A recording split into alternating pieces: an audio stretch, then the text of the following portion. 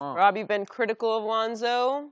Maybe you have even called him a bust. So have you changed your mind at all? By the way, you realize you turned around his whole life. You went to that game that night. That's Remember right. That Friday night game? And from that moment on, for you. He saw you up in the crowd. He said, I'm going to show up. Yeah. So what was that question again? Have you changed your mind at all? No way, no how. Yeah. Come on, you know what? Come on. I'm not the kid against, not Portland, the game before, of the Spurs. Mm-hmm. You know what? He made shots. He knocked down shots. Hats off to him. Nobody's going to take away when he plays well. He hasn't played consistently well all year. Right. But that game, they gave him shots, and they said, we dare you to knock down threes, and he did it. So I give him credit there. But let's not have this gloss over the reality that is Lonzo Ball. And the reality, Skip Bayless, this is for you. Okay. All real numbers. Thank you. Of the 16 rookies at 300 field goal attempts or more, he's second to worst in the NBA this season. Of the 12 rookies with 150 three-point field goal attempts or more, right, he's the third worst of all rookies in the NBA. And of the 23 rookies with 50 free throw attempts or more, he is last in free throw. Okay? I would think he would be dead last. Like he's last. Yeah. Okay? So, you know, for you to, like, celebrate and act like he's arrived because he had this one game, which is a great win for them. And I know the Spurs were missing people. I'm not going to discount the win because people weren't there. You got to play with who's there. They scored 34, 35 points in the fourth quarter on the road. That's a big-time win in the NBA no matter who's there. So I'll give you that. But when he was out, he missed 15 games. At one point, they were 8-2 without him. Brandon Ingram played well. I mean, so when I... Drew Randall, Housing. Right, they were all playing well. So the thing about Lonzo is, if you're going to look at him when he does have a few good games and he plays well in this stretch that he's had, you can't discount or look at the bad season that he's had for the most part. And the numbers bear it out. No matter what you talk about, this was not the season that people thought Lonzo Ball was going to have. It just isn't. It wasn't what was advertised. He's not going to be the rookie of the year like Jason Kidd. He's not Jason Kidd. He's not that guy. Magic said they're going to hang his jersey in the rafters and he's going to replace him as one of the all-time greats. None of that is true so far. Does that mean that he can't be a productive player in the league? Yes. You've never heard me say that he can't play. You did. I did know the B word. You but went to the bust word. I'm not taking that away. Okay. I said to that point, he was a bust. Has he played better since he came back? Yes, he has. But he is not the guy as advertised.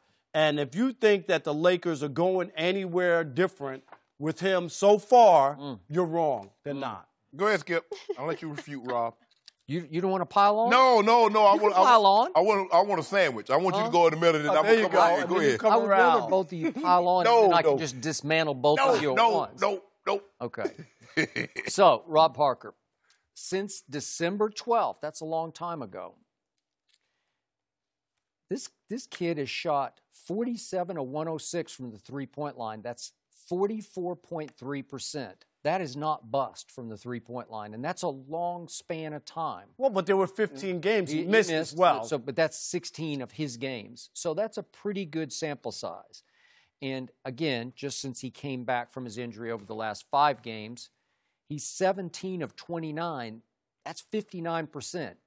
I told this man repeatedly, I had to sit over here and say, no, just the way you said no, to him because he kept saying he can't shoot. He's got to change the funky style.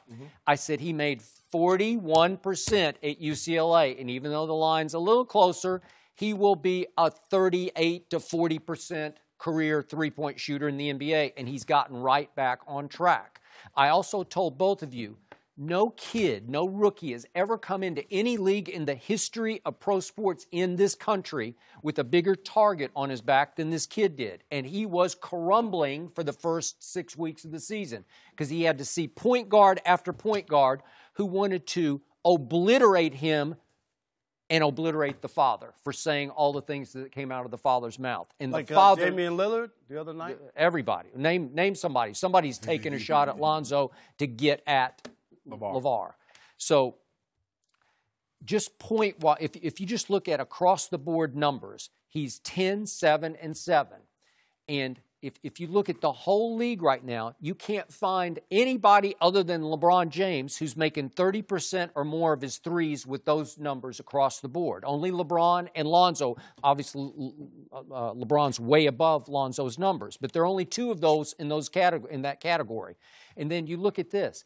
He obviously leads his team in assists. For much of the year until just recently when Julius Randle came back alive, Lonzo has led this team in rebounding. Someday he will average 10-plus rebounds a game as he gets his man body. He's 20 years of age.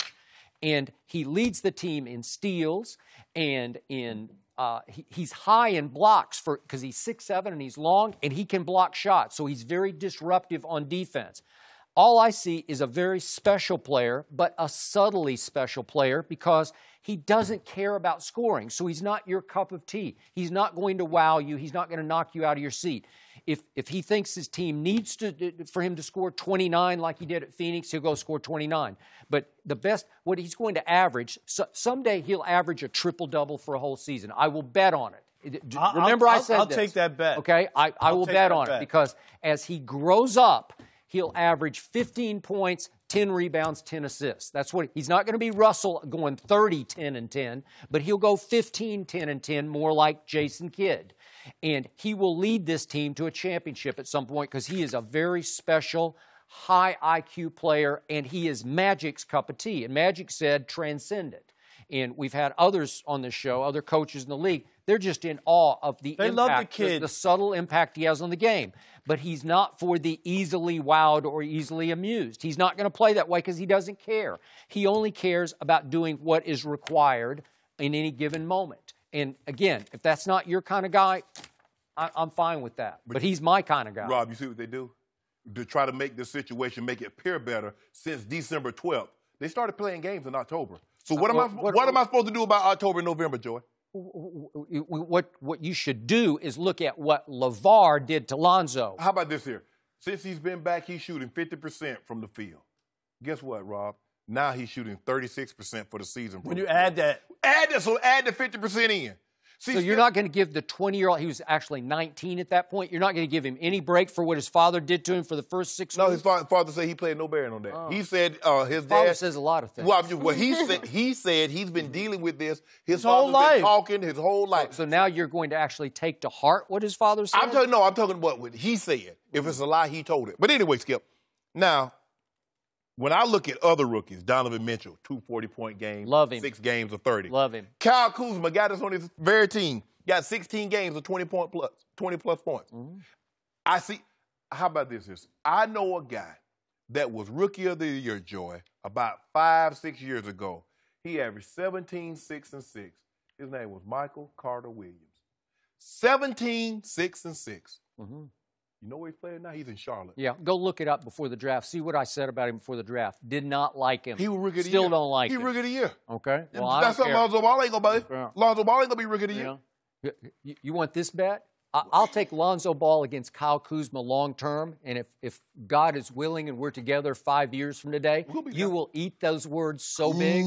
Yeah, you like Kuzma. Kuzma, Skip, you just got to admit, if you're looking at what we're talking about he's in front of you, to earth. Yeah, but in front of you, he's still the best rookie on the team. He's had He's had a better year. He has not. It's not even close. No, sorry. And Julius. Sorry. So Lonzo Ball better than Julius Randle? He playing better than Julius Randle? He's more valuable to the team. I ain't talking about that. Is he playing better? Is he better? Julius Randle was a high pick, man. Yeah, he's good. He wasn't higher than Lonzo. But I'm saying he was a pretty high pick. I forget what he was. He's like 7 or 9 or something like that. Okay. But what did Luke Walton say in the preseason? He is a, quote, monster. Yeah. And he is. He's a really good player. Oh, no, he didn't win. But he's better with Lonzo. He didn't win what you call him? He didn't win Summer League Player of the Year. That was pretty impressive. No, but the dad didn't affect the summer league, right? Right. Somehow dad didn't affect the summer all league. Those rookies, and there was no pressure on him there. Were all those rookies that you rave about in the summer league, they were all there. So what happened? Interesting. But Lonzo, I'm saying. Yeah, but he wasn't having to play against Patrick Beverly in the summer league like he did in game number 1. With Donovan or Mitchell. Damian Lillard. Yeah. Donovan Mitchell, look what he's doing. Look at marketing.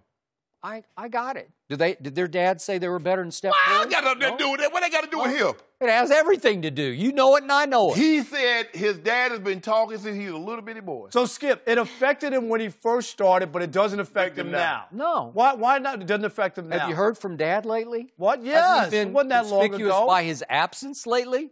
I haven't heard a word from him for maybe a month. Maybe they So took his Lamar. passport over there in Lithuania. We haven't heard from Lamar since All-Star break. Yeah, Yeah, he'll be back. It's just a Well, matter yes, of time. of course he will. I'm sure But he we will. haven't heard from him since But then. these numbers about the rookies, he act like they don't count. This is Isn't the whole the goal season. to improve as the season goes on?